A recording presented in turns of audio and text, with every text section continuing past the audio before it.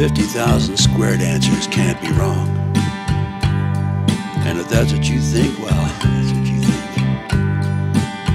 It was a square dance convention, and it was the wrong night to stop in Wichita.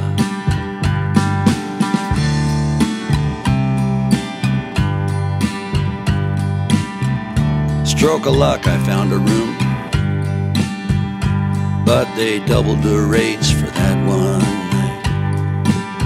Cost me $100 for a $50 room. It was the wrong night to stop in Wichita.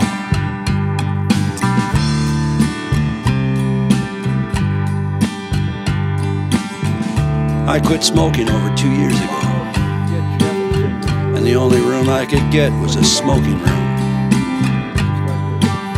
The smell of the bedding and the towels was distinctive with a capital stink. It was the wrong night to stop in Wichita.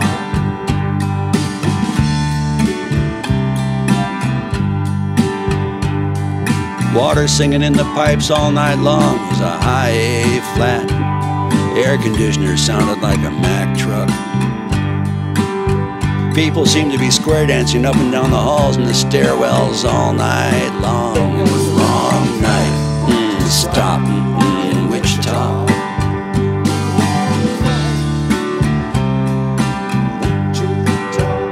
And if you're the least bit interested, I can point out 50,000 square dancers who turned out to be dead wrong for a touring musician who got stranded for the night.